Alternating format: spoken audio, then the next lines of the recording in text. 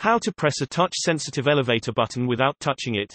In my office place, the elevator can only be called and/or operated by buttons that are touch-sensitive. Pressing them with gloves or my jacket won't work.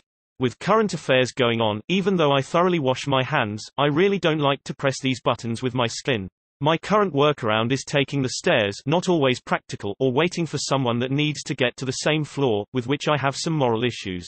Is there any practical way to operate these touch-sensitive buttons without actually touching them with my skin? Your biggest problem is not the touch-sensitive button, but your justified fear of contracting germs. My quick hack for all kinds of surfaces that must be touched but aren't clean is to use the back of my hand or my finger.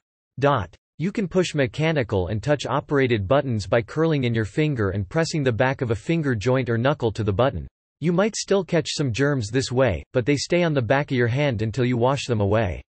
Whenever you touch your face, scratch an itch or rub your eyes, you usually use the inside of your hand and fingertips. As long as you remember not to rub your eyes with the back side of your hand, the risk of contracting the germs is reduced compared to pushing the button with your fingertip. Of course, this does not eliminate the need to wash your hands.